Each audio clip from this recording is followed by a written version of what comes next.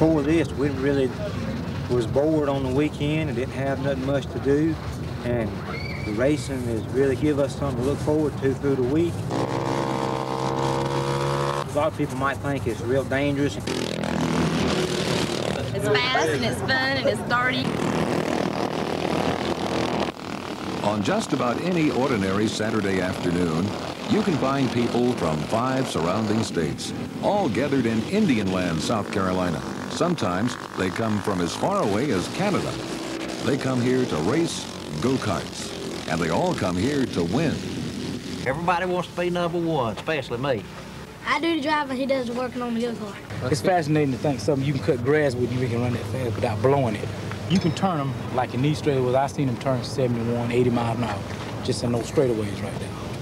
And off the turns, you might run about 40 off the first or second turn, and that's quick. If you're not a good driver, you hurt, because it'll put you on your head.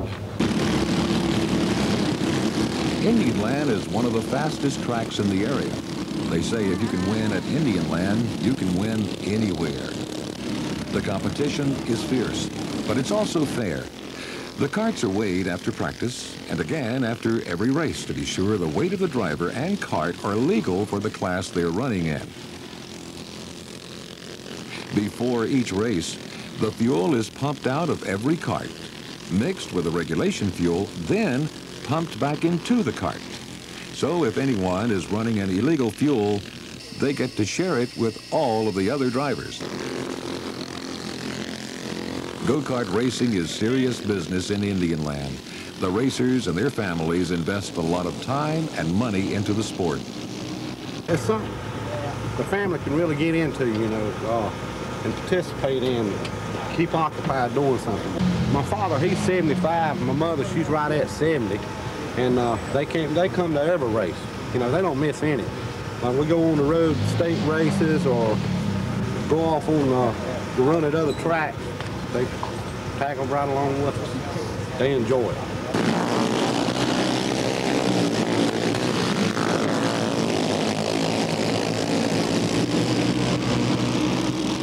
As with any form of serious competition, winning doesn't come easy.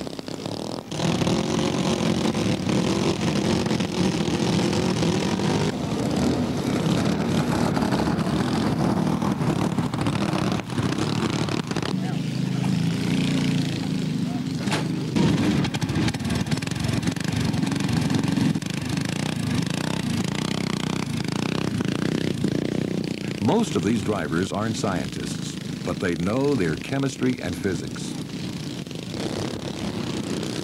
And they all know Murphy's Law.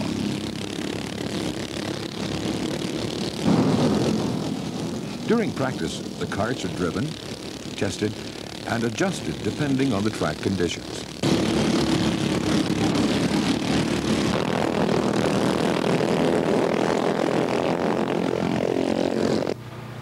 Then there is a silence.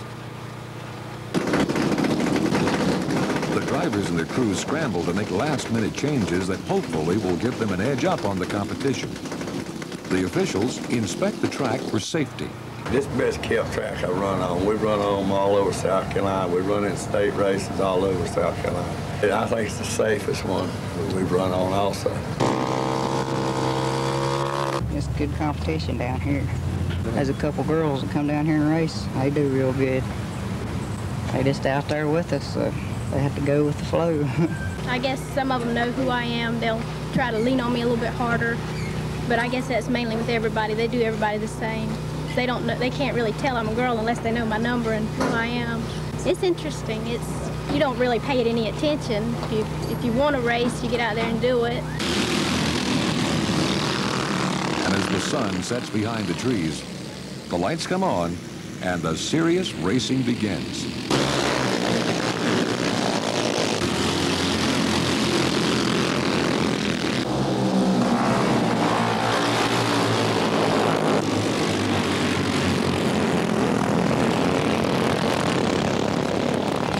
It's exciting, it's a challenge.